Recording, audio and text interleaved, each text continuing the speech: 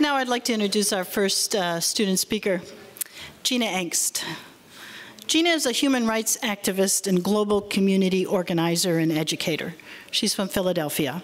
Her concentration is human rights and health advocacy.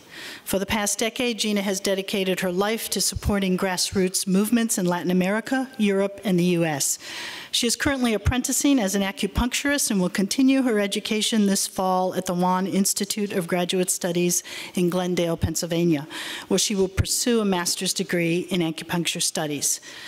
Gina spent several months in Chiapas, the southwestern part of Mexico, as a human rights observer. In her University Without Walls application, she wrote, quote, "I learned from the indigenous people of the highlands and the rainforests of Chiapas, who had a collective vision like nothing I ever imagined, who were in a struggle they would not see resolved in their lifetime. They were slow-moving and consistent. They were open to sharing stories and a cup of coffee, and whatever they had. I felt like a very small part of something very big." Please join me in welcoming Gina Engst.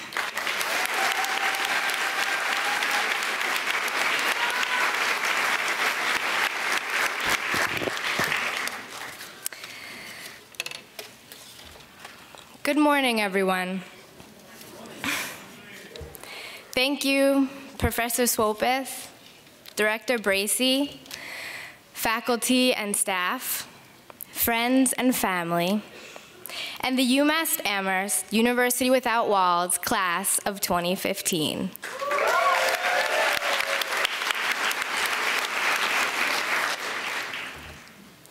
I'd like to start with a quote from the Uruguayan writer Eduardo Galeano. "Scientists say that human beings are made of atoms, but a little bird told me they're made of stories." He must have graduated from the University Without Walls. I feel really lucky to be here with you all today. Like many of you, I'm sure, I wouldn't have expected to be here some years ago. It sort of happened by accident. I called the UWW office last year to tell them that I wasn't joining the program and to please stop emailing me to remind me of upcoming events. But UWW staffer Melanie Da Silva answered the phone and was too friendly and encouraging to hang up on. She transferred me to Shekhar Regmi, who later became my UWW advisor. Sometimes more like a life coach, full of encouraging words and easy laughter. That first day, he said, "You'll see, Gina, you can do it. I really believe we can make it work out. You'll see." After I hung up the phone, I was sort of stunned. I'm getting a bachelor's degree? After high school, I closed the door on formal education and certificates. I spent about 10 years in Latin America and in Spain, among other kinds of teachers. People who were never recognized as teachers, people who taught me so much about life, about community, about the land, about what is possible when you dare to dream. I soaked in stories I never thought I'd find in a classroom. Until now, I thought the classroom wouldn't want these stories anyway. I thought the halls of academia were too narrow to fit these stories. I started at the University Without Walls thinking it would be like most classroom settings, where students don't have authority to create knowledge, like there are right answers and there are wrong answers, and like our job is to please the teacher. I'm sure people say this every year, but I'll say it again. UWW classrooms are different. Not just because they're online, which for me took a lot of getting used to. I remember listening to my teacher's recorded chemistry lecture on orbitals. After replaying it a few times, I still wasn't getting it. I looked around to see if anyone else understood, but no one else was in my kitchen in the middle of the night trying to decipher chemistry. So I learned how to type my questions into the forum and wait until someone who was perhaps in their own kitchen late at night like I was to respond. That was all new for me. But unlike most places called college, at UWW, I found teachers who were also learners who were also teachers.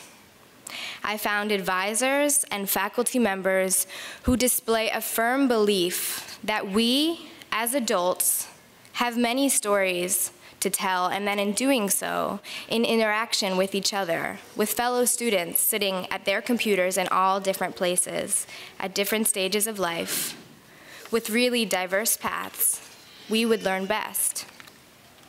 In fact, the UWW curriculum itself is based on this belief, that there's more to see than what was generally passed off as not worthy as academia.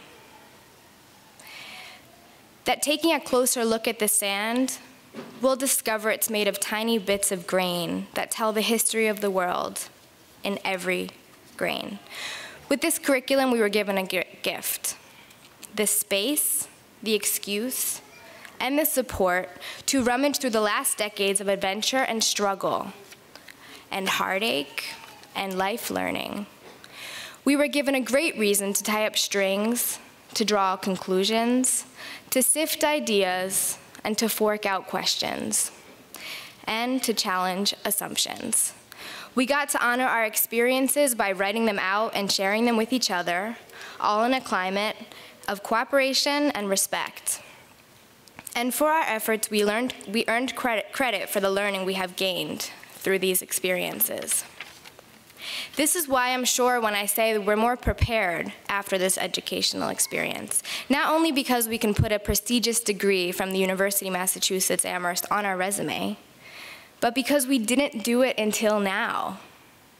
Because we chose to step on other stones in the path and face down adversity and overcome challenges that have made our journey so much richer. By the time we were in these classrooms together, we had so much to share. We dared to dive deep, and we found burning questions, and we found solid truths. And now when we walk around in the world, we have a bit more sense of who we are, why we're walking, even if we don't know where we're gonna end up. Having recognized these strengths at UWW, we're now more secure and confident in our steps, ready for our next adventure to begin. I'd like to take a moment and thank my family and friends in Philly and Jersey and New York for keeping hot, nutritious meals on the table, some for being my tireless paper editors and brainstorm facilitators, and some for even being subjects of my papers, though they might not have known it at the time.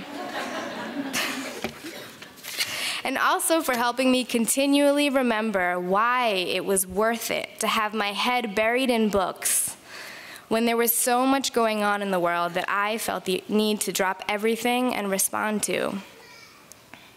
I'd also like to thank my advisor, Shekhar Regmi, for believing in me like you do, and for being the kind of person who makes people want to go into education.